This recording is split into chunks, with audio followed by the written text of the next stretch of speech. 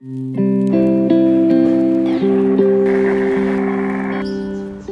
I'm going to destroy this vase.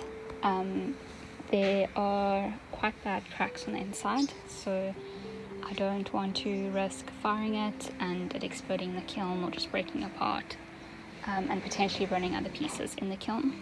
So yeah, I'm just going to destroy it.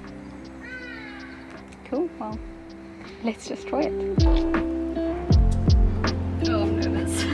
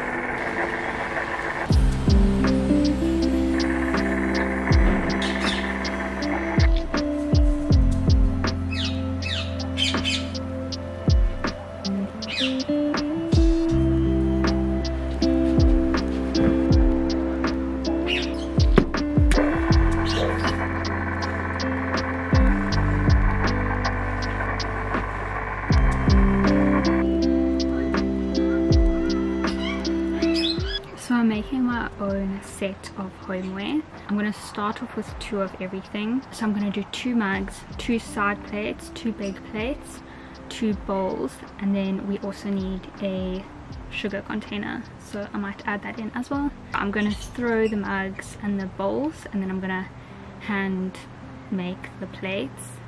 So I've already thrown 2 mugs.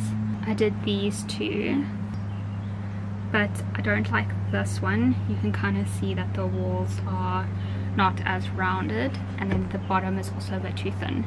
So I'm going to throw this one away, and then I just remade another one, which is this one. So these are the 2 that I'm going to go ahead with. I'll try to make them as accurate as possible. Obviously they'll be like a little bit different. So I'm just going to wait for these to get to the correct dryness to attach the handles.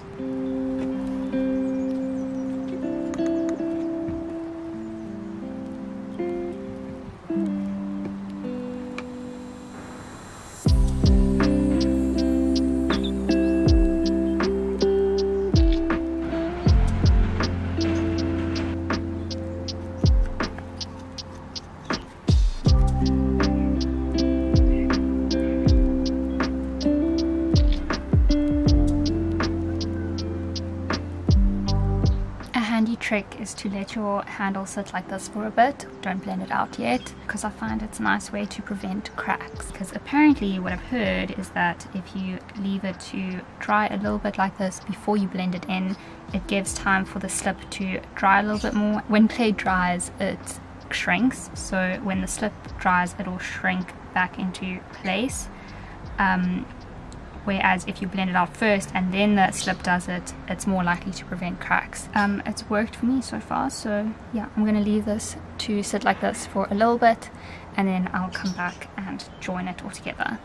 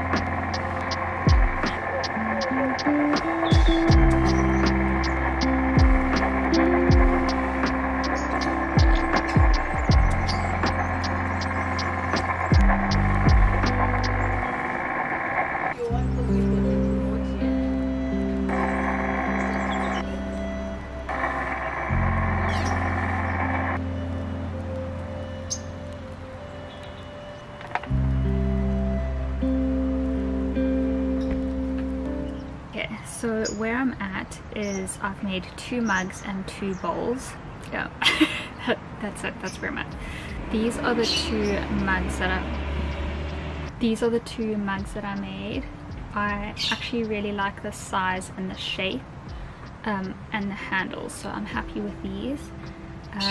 Obviously it's a different story getting them fired. They do shrink, they depends what glaze I choose and stuff, but I'm happy with them so far. And then these are the bowls that I've made. I want a nice big bowl so that they're more versatile in what you can use them for, and I have been making smaller bowls, so I also wanted to challenge myself in making something a little bit bigger than I usually do. I know this isn't very big, but I'm still learning on the wheel, so yeah, this is one of the bigger things that I've done. I'm happy with this one. I do think that the overall shape could be a bit better. Overall, I'm happy. This one I'm a little bit nervous about. I might remake it, just because when I was making it, it just didn't feel right, and I had to alter a few things and then reshape it and that kind of thing. So I'm a little bit nervous about this one, that it might get a crack or warp or something, so I might just remake it, but we'll see how we go. So far it's been fun. And then this one is the first one that I made, the first mug that I didn't like. It wasn't round enough. I didn't like it, and the bottom was too thin, so I'm gonna break this into recycle. Yeah, so that's where I'm at the moment. I still want to make 2 small plates, 2 big plates, and possibly a sugar pot, and I know it's not ready to do with the kitchen, but a toothbrush and toothpaste holder, because we need one of those. But I'll be doing those in the next video.